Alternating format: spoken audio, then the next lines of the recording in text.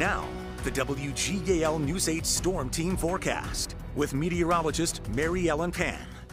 Well, yesterday's front is stalled just to our south. No severe weather expected today, but we're still going to be contending with some showers at times. Now, it may not rain at your house all day, or it may be dry right now. You're dealing with a lot of cloud cover, but every once in a while you'll see showers skirting through the area. We do have some light rain moving from Harrisburg towards Lebanon, and then down in southern Franklin County, we've got a batch of rain. Now, there was some lightning strikes with this, but it's weakening as it moves into a more stable environment. A lot of cloud cover, but still some light showers pushing into Adams County towards Gettysburg. And speaking of Gettysburg, we do have some wet roads here, cloudy skies, and that's the case all across the area today. Dew points, wow, they're still high, upper 60s to low 70s, so you're feeling that humidity. Thankfully, though, temperatures are not scorching hot like yesterday where we hit the 90s. In fact, they are much cooler today, anywhere from 15 to 20 degrees cooler. We're looking at readings right now, 74 in Lebanon and Lancaster, 73 in Selinsgrove, 70 in Lewistown. We have 74 there in Carlisle. And I expect temperatures to stay in the 70s. So your News 8 Storm Team forecast calls for those cloudy skies to hang on. Showers at times. Just want to have that umbrella handy if you have plans to head out just in case. Cloudy tonight. Scattered showers still possible. Patchy fog is also. And you're looking at temperatures to drop into the mid and upper 60s. Tomorrow, mostly cloudy. Scattered showers. We'll see a conveyor belt of moisture moving in tomorrow from the south-southeast. It is going to be a muggy day. Again, we're going to see temperatures hanging back in the 70s. In your weather and health, pollen levels are low once again. The air quality has dropped. It is now good. And the UV index with all that cloud cover burn time really close to about an hour.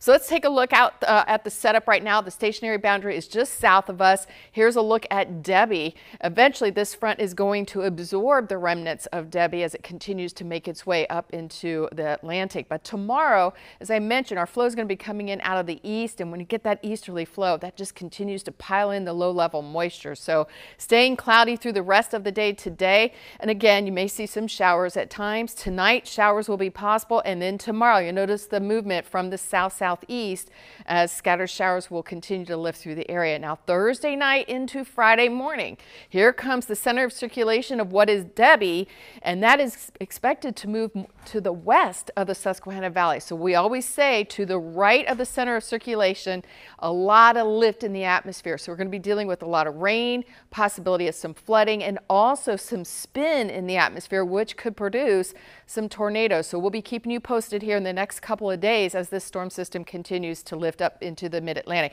Then it just lifts on out of here, and it is zooming out of here rather quickly. So here's the latest. It has strengthened. Winds are back up to 60 miles per hour, and it is back out over water, but it's going to make landfall as we take a look at the track sometime tonight into early tomorrow, and it'll continue to lift into North Carolina and then into Maryland, Virginia and Maryland, and then you can see it. The actual center of circulation is just west of the Susquehanna Valley, so we're looking at quite a bit of rain from this system, and then it becomes a fish storm. It'll eventually move through the New England and head out back into the northern Atlantic. Rainfall potential. This includes today, tomorrow, and rain from Debbie, anywhere from 2 to 4 inches, and there will be some isolated amounts a little bit higher than that.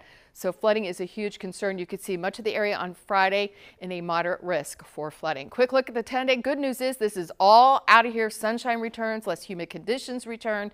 Temperatures still running below average. It will be pleasant just in time for the weekend.